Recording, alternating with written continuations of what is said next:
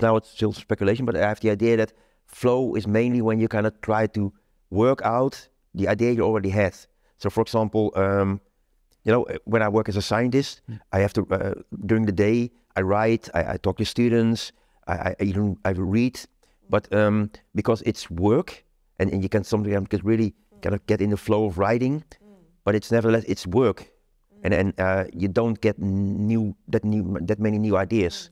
Actually, if you have a lot of very busy periods as a scientist, because my day is thinking of things, and trying to work out things, but you don't have the ideas during the day, and then I do the dishes, or you know, I'm gonna do something else, and then I start thinking about it, or it pops up, and then you have the idea, and then you say, well, maybe I'm into something, and then again you kind of try to think about it. So how does it work? What does it mean?